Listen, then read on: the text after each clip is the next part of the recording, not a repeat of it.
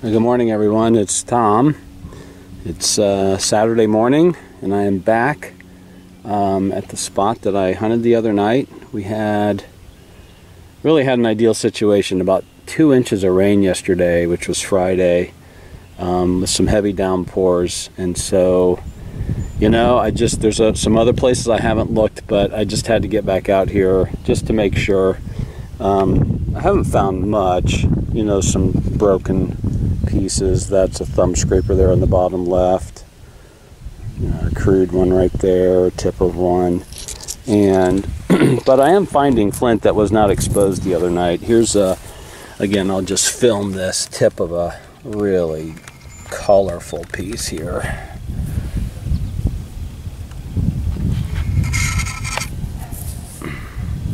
Kind of serrated. Yep.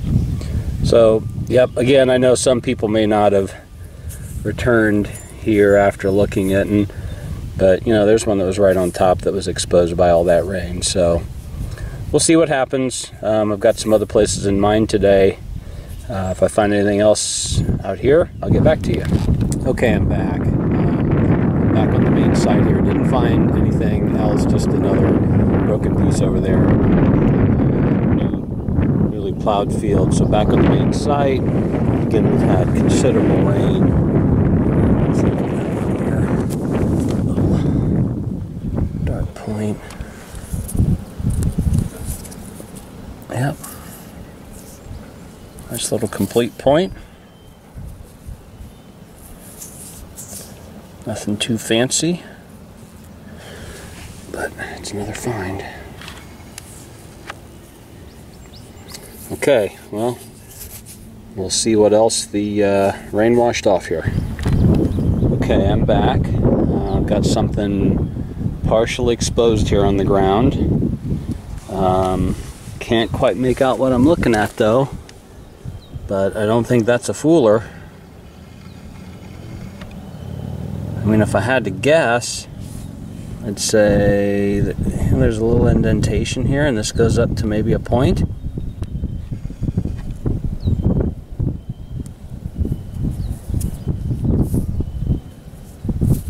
Yeah. Probably a preform.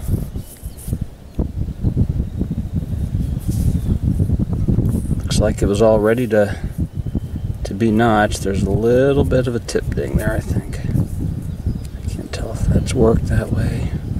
Probably a tip ding. Interesting. Well, again, that's something the rain uncovered, because I looked this pretty close the other night, about 3 rows at a time, so I was looking at pretty tight. Alright, if I find anything else, I'll get back to you.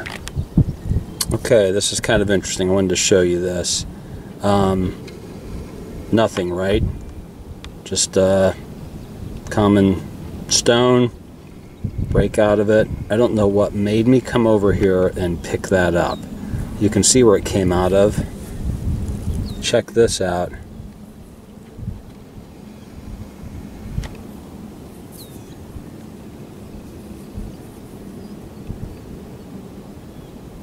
I think that's some sort of a tubular banner stone. I don't think it's a pipe. Sorry, looking at it, not looking at my viewfinder. It's that, okay, yeah, it's that red slate, like that, like the 2 pieces of that gorget I found out here. But it is definitely drilled, smashed all to bits.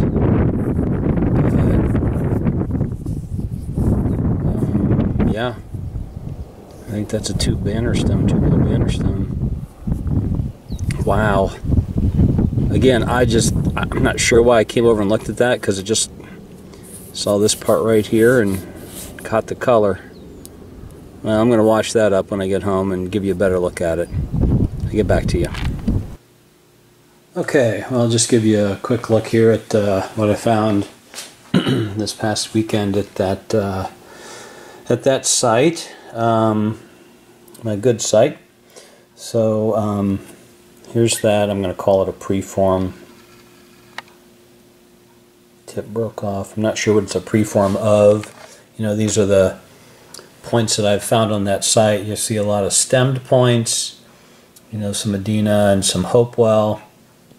So I'm not quite sure what that was intended to be.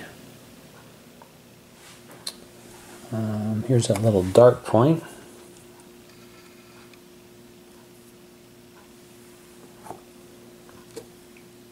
Just broke. I don't think I filmed this one. Bifurcate or LaCroix or something. I only have one other bifurcate point off that site. It's that one right there.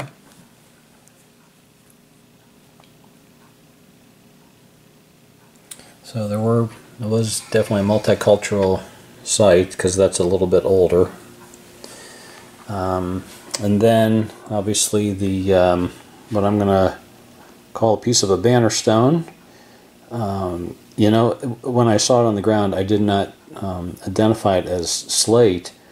I mean, I caught a little bit of the color, and for some reason, it was laying just like that. Flipped it over, and this was all packed full of dirt. And I saw this here. I thought, wow, that's strange. And then the more I looked at it, the more I realized what I had. But it is a it's red banded slate.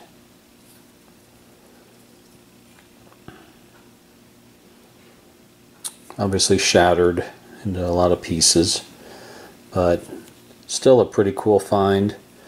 You know, you saw this came off the site the other night. Still think it's cool how that is marked. You know, you guys can tell me I'm crazy. Part of me wants to take one of those drills right there, that were found within 20-30 feet of that thing, and finish that guy's hole. He marked it for me, he left it for me, he even left me the drills, but I know a lot of people would be disappointed if I did something like that. So the other slate that I found on that site, I don't know if I've shown you this. You can see this has two small holes. I don't know if my camera's focusing. Kind of odd. There is, I mean, this seems smooth right here. I don't think that's broken.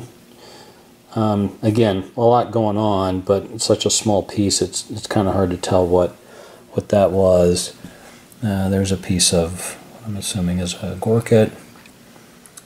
Those of you that have watched my channel, you've seen me find those two pieces in different years.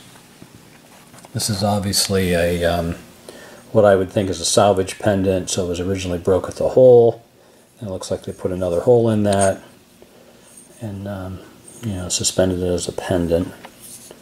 So yeah, definitely a fair amount of slate out there. You know, I have these two celts from the same site. This one's a monster. So, and yeah, and then these are all the brokes from that site, and I keep them all. You know, I did find this one in two different hunts. So, who knows, you know, one of these days maybe I'll have the tip or the base of something else that I find out there. These are the three that came off the site adjacent to it. I'll start keeping those separate as well. So, yeah. Well, so the corn will be grown up out there. I probably won't hunt that spot anymore until fall. Got two more good fields to hunt next weekend potentially if the corn's not up too high. It got in late, so I should have a chance to get out there. So yeah, thanks for tuning in. Appreciate all your views and comments, and so does Pop John. So until next time, this is Commissioner Tom signing off.